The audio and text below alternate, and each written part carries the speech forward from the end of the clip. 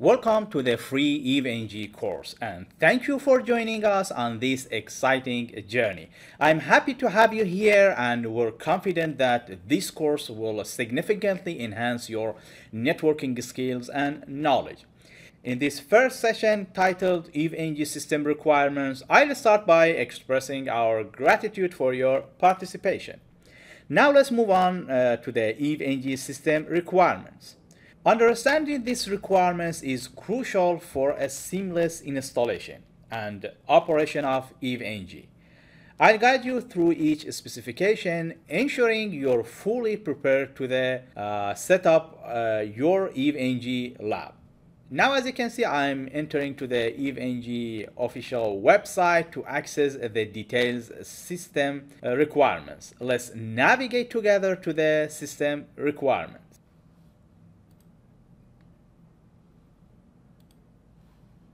Here we are on EVE-NG documentation page, where we can find a comprehensive list of supported and unsupported platforms. This information is crucial as it's outlined the hardware and software environments where EVE-NG will perform optimally. For the best experience, EVE-NG recommends using platforms that support Intel CPU virtualization technology.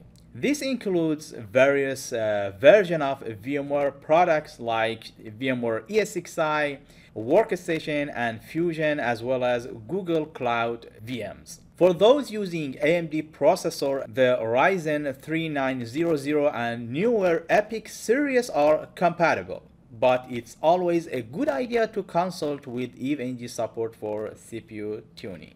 It's equally important to be aware of the environments where EVE-NG might face issues. For example, upgrading your Linux OS to a version newer than Ubuntu 20.0 could lead to a non-working EVE environment.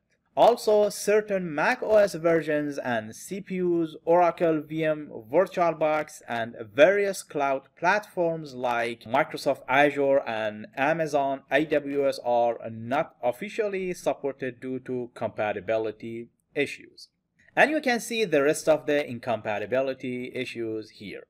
Please read them carefully, which helps you to make the best possible decision if you are about to buy a PC or a server to run your EVE-NG lab. Remember, the required CPU and memory will depend on the number of nodes you plan to run in your lab.